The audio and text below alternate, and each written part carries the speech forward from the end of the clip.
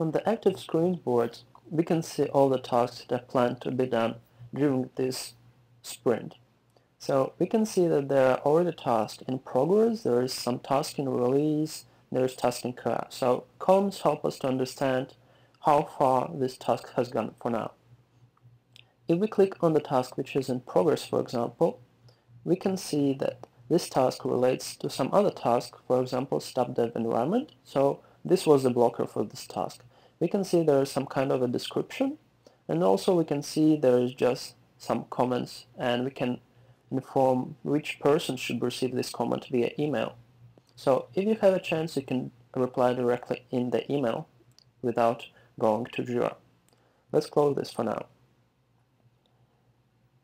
Also, when task is moving from left to right, so it's easy with drag and drop, for example, it has some meaning.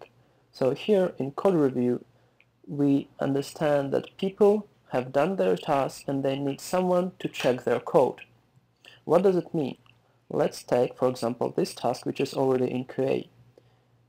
You can see that there is a comment from me, for example, please add how to test scenario, and then developer actually added the scenario how to test, and we can see there is some other comments like code review is done and so on. So what does it all mean? Here at the bottom, we scroll here, we can see there is a development section which says branches and commits. If we click on commits, we can see there are two related commits to this task and there are separate files. If we click on these commit links, we will actually go to Bitbucket, which is a version control repository. Here we can see the changes made in this commit, and on the top we can see that there is a reviewer who approved that this code changes are actually good.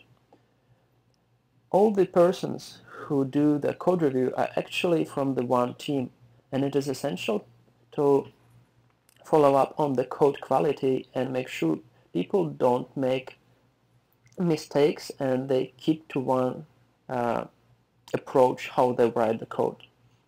So even people who have experience in development, they also need to put their task on code review so their teammates check their code.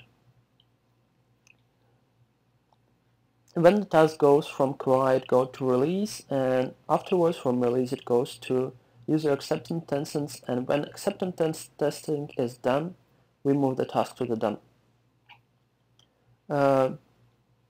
You can see that we have how I tested scenarios, and here's a link to the website, and we can see that the developer left some comments what he did in order to test his task. So for the testers, it's easy to test and understand what should be done in order to put this file from release to AAT, and also the client can check what should be done and what have been done on this task.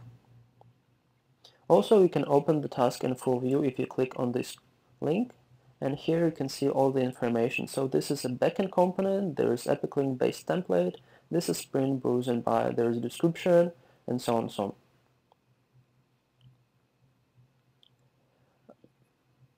So that's all about the Scrum board, except the quick filters. Similar to backlog, we can have quick filters that help us to focus on the task we want to work. For example, here are components, only front-end task.